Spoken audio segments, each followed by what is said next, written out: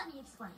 You ruined our party. Now you're gonna pay. I didn't mean for all this craziness to happen. I just wanted to find my necklace. I'm pretty sure it fell into the batter while we were making your cupcakes last night. You mean this necklace?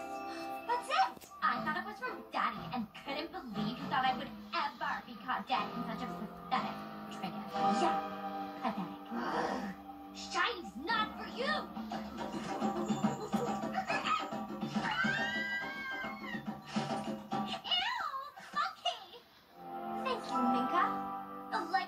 OMG, you didn't have to set your crazy monkey on me, Blythe. Yeah, Britt was happy to give you back that piece of junk.